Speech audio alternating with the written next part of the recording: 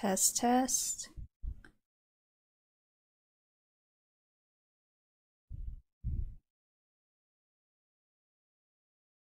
Test, test. Okay, so hello everyone and welcome to the OneClass channel. My name is Donna Riel and I'm a recent master's graduate at the Material Science program at the University of Ontario Institute of Technology, also known as Ontario Tech University.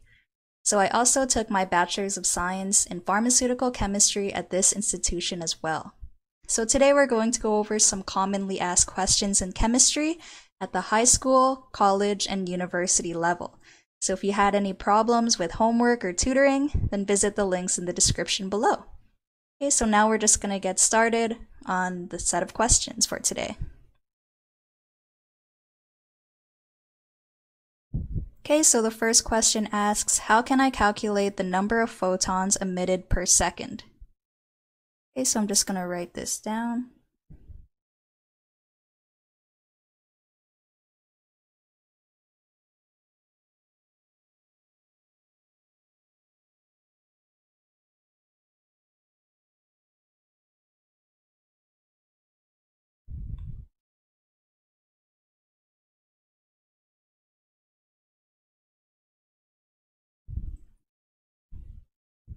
Okay, so to calculate the number of photons, we're going to use this equation right here, where E equals N hc over lambda. So in this case, the number of photons is N.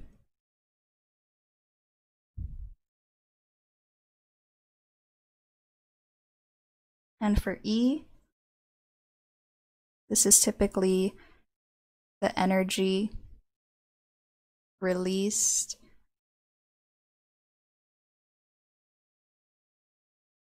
or just like the energy. I'm just gonna, just to make it more standard, because it could be just the energy of one photon.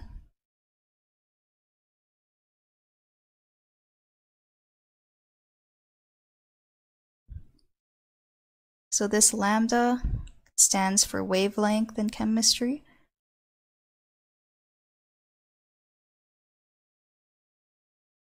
And this is either given in nanometers or meters. So you want to know how to convert between the two.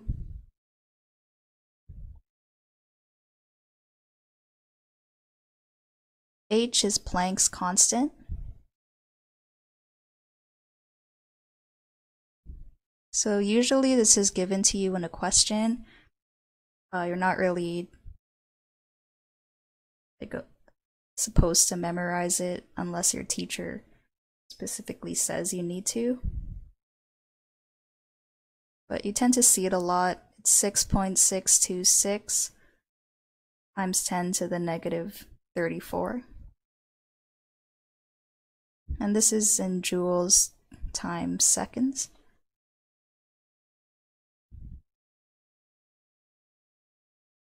Then the last variable involved here is the speed of light. Again, this is usually given to you in the question. If not, it's pretty easy to memorize. It's just pretty much 3 times 10 to the 8. And the units are in meters per second.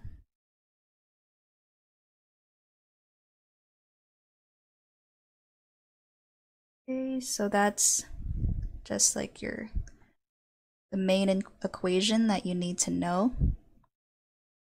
Sometimes in questions where they want you to calculate the number of photons, they'll also give you like the power of a light bulb in watts.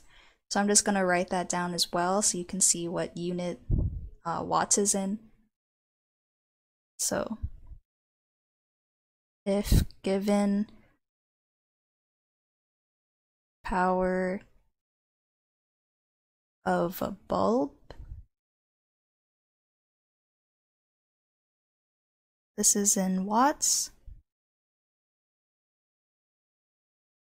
which is also equal to work over time.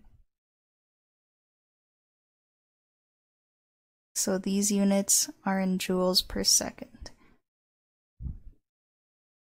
Okay, so just know how to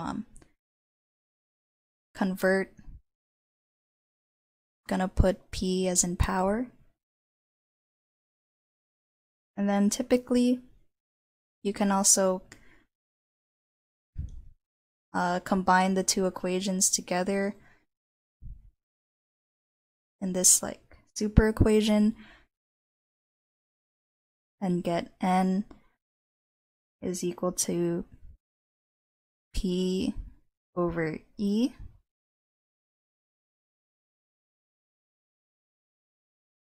So this is joules per second over joules. And then they'll cancel out, and then your final units will be in 1 over S. And then the equation that shows all the variables kind of put together would be N equals P times lambda over HC. So this is what you get when you combine this bottom equation with the equation at the top, substituting HC and lambda where E is, and this is solving for N. Okay, so let's see what our junior tutor said. So they explained the concept. Step 1, concept of photon is attached with light. To have a better understanding of photons, light must be defined first. Then they explain what light is. So it's the part of the electromagnetic field waves which propagate through space around us. Some are visible, some are not. This electromagnetic field is generated by some kind of particles and they have different behaviors. Similarly, light consists of particles known as photons. These photons are basically the subatomic particles with no fixture, only carrying an amount of energy. That's why they are also known as a bundle or packet of light and energy. Yep, so they show the behavior of wave and particles simultaneously. So they gave the concepts, and then next they're giving the equations that I talked about. So that was good. They gave some like background information. So now the number of photons emitted per second is totally dependent on the wavelength and the frequency of the light source. If the wave of light carrying a higher frequency and longer wavelength, then the number of photons would be higher in number and vice versa. The expression to calculate number of photons is as follows. E equals NHV. E equals energy, N is photons, H is Planck's constant, and V is frequency. So you can also write C over lambda as frequency. So that's another equation in itself. And then N times frequency gives the number of photons emitted per second. Then they gave some sample problems. Yep, and then they just show how all the units will cancel out. How can I calculate the number of photons emitted per hour? Yeah, and then they just show how you can convert the units. So like the number of photons emitted per unit can be calculated by converting seconds into hour and the mathematical expression calculated. 1 over S can be equal to this. Multiplying this expression in the equation gives that. Okay, so this solution was very well detailed. It is correct.